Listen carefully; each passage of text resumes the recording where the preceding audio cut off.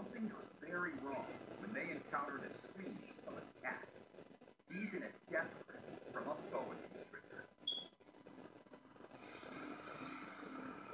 Thick-bodied boa constrictors are ambush predators.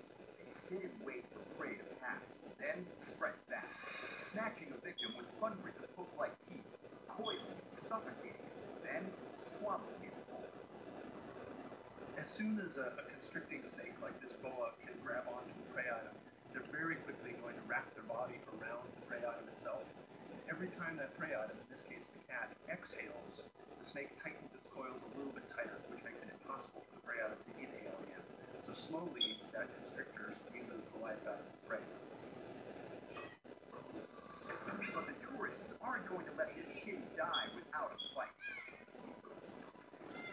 Using a sandal to protect his hand, one of them grabs the snake by the neck.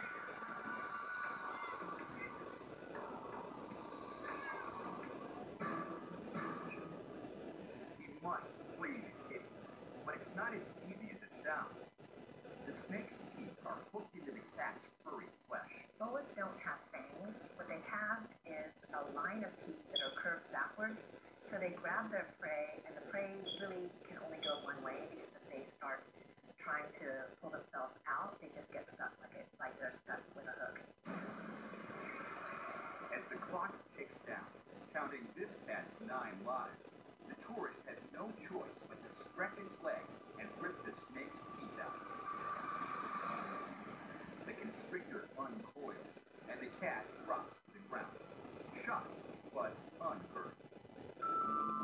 I'm pretty sure this cat's pretty traumatized and will be looking around for snakes in the future.